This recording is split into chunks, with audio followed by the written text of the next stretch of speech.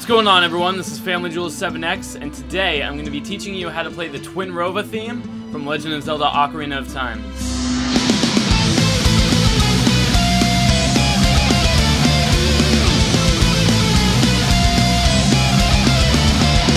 I want to welcome you guys to the third video in my 10-video series on tutorials that you guys helped me choose of songs that you guys wanted to learn from my first 2 years of weekly covers of video game music on YouTube.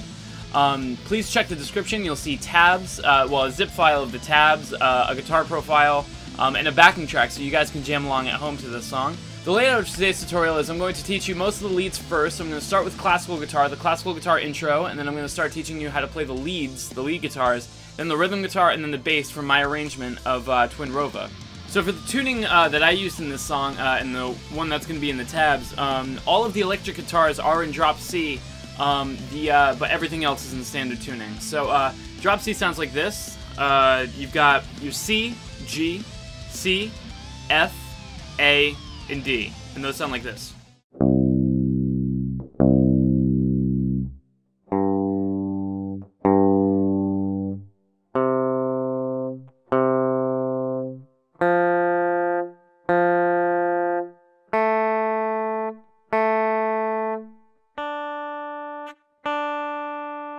That's my favorite song, the tuning song.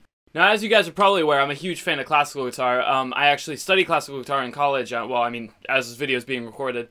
So I wanted to incorporate a lot of classical guitar stuff in this, simply because I thought it would sound cool and fit the mood of the song. So I just thought I'd show you some of the cool stuff that I'm doing, before I show you them, before I just jump right into it. One of them is, there's this F chord that I play. I mean, it's this. It would be an F chord if you add the bar. It's just like a, a basic F bar chord. But you're actually only playing, the C, F, and A. Yeah, C, F, and A. But the way you're playing that is you're muting all the strings and then doing one of these. Something like that. Maybe a little cleaner. Yeah, it sounds a little weird, but when you get this A minor thing going to this, those are the two chords. So when you do that, all I'm doing is I'm using well, I mean, I've got classical, classical guitar, nasty, gross nails, so I can kind of strike that and it sounds like a pick almost. But I use my middle finger to kind of do this kind of flamenco-y kind of, I think of it as like one-hand high fives kind of deal and just like swats. So, and then coming up with my thumb and then back down. It kind of almost looks like what is that? Well, this is what it looks like. Try to get that clean so you can get a kind of deal. It sounds really cool.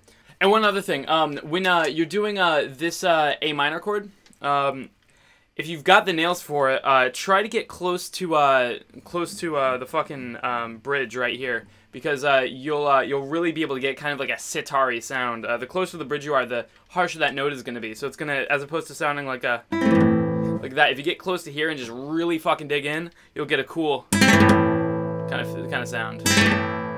Sounds really cool. Okay, so here we go.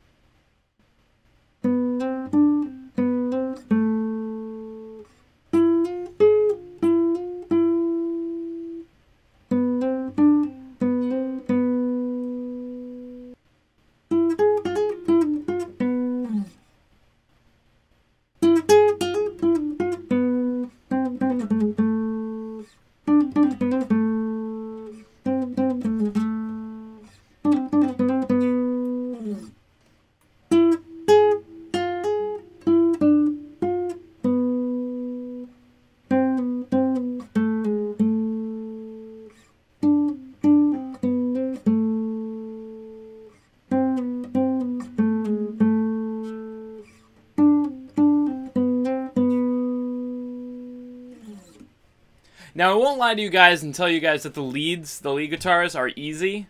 They're actually kind of difficult. Not really, I mean, they are pretty fast. They're a little bit faster than, you know, at least I'm comfortable with. But the thing that really makes them difficult is the chromatics, the kind of, the odd shapes, and especially at high speeds, doing these odd shapes are very hard to wrap your head around. So the best thing I can definitely give you is just really, really, you know, abuse the fact that you can slow these riffs down and speed them up over time. Get your fingers to really get the muscle memory of these riffs down, and then start speeding it up when you feel confident. If you just jump right to the speed, it's not going to sound clean, it's not going to sound good. So please, I know for a fact I'm not going to be able to play these clean right now, but just, I hope that you guys do.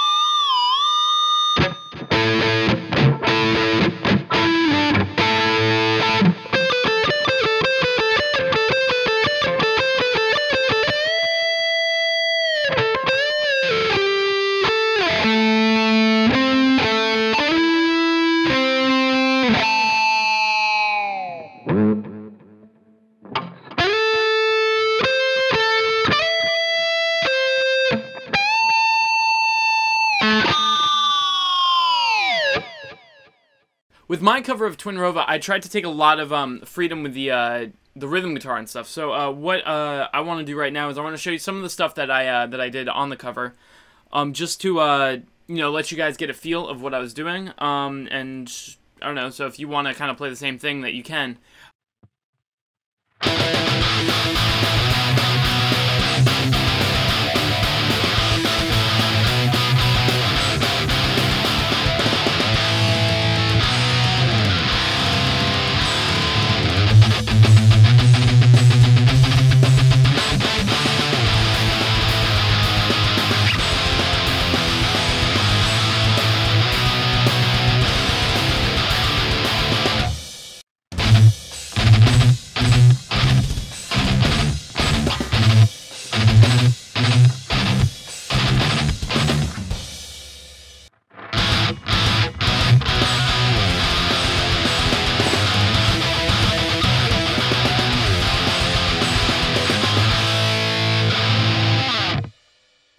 And that's all I really wanted to show you. Just be sure, remember, keep the rhythms tight. Also, the beginning part for the chorus, there is kind of a staccato, or the beginning part for the main part, sorry. There's kind of a staccato chord thing going on. Staccato is the little dot above the note. It's kind of the difference between going...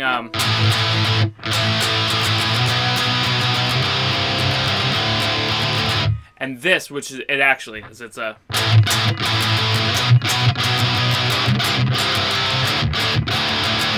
So up to speed is really a... the other thing is the outro. There is a harmonic that I do hit. This 9th harmonic is a...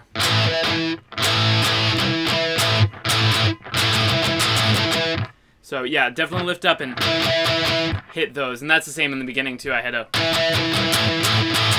kind of deal. Also, when I go up to the 11th fret in that outro, I go back to this harmonic, because this as a harmonic doesn't really sound like anything. I really wanted to...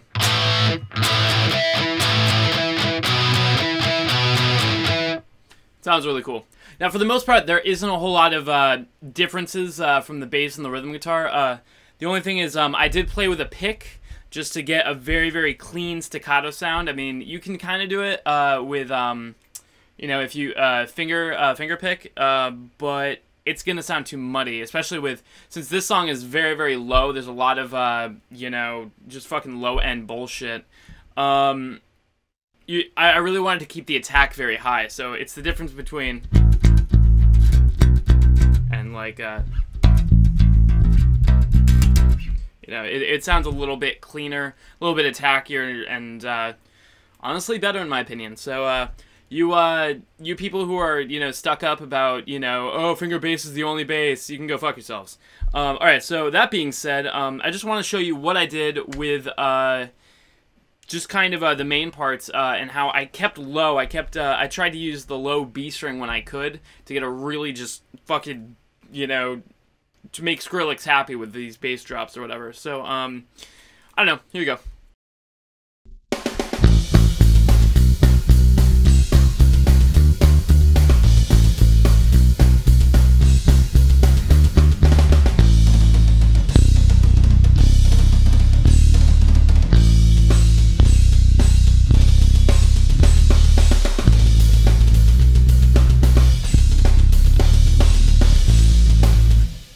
You guys get the picture. Also, do note that when the rhythm guitar goes down, the bass keeps this same shape. While the rhythm guitar is going.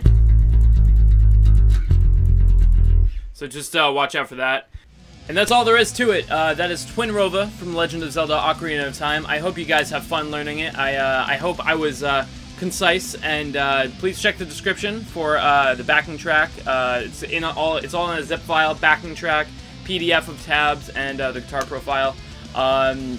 Definitely, if you want, you can leave me a video response of you playing it. I love that stuff. I'll definitely accept a video response. And if you have any questions, please just leave them in the comments. And I will see you guys next week with another tutorial. But until then, keep rocking on.